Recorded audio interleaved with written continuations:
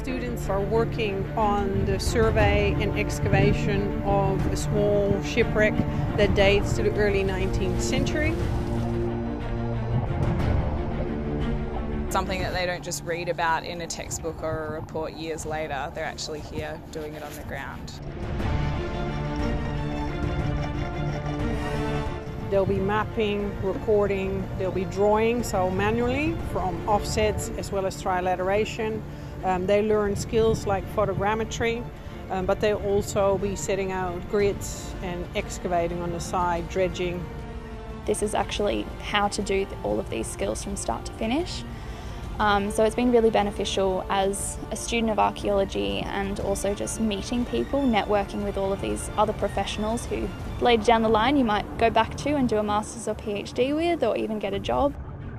There's very few field schools like this that are run around the world, and it's very rare to find one that does underwater archaeology, and I think that this has been done very well. The collaboration between Heritage Victoria and Flinders University is really good for the students. It allows them to practice their field-based skills, and then the data that they collect is something practical which Heritage Victoria could then use and then store within a data set that is otherwise absent in the archaeological record.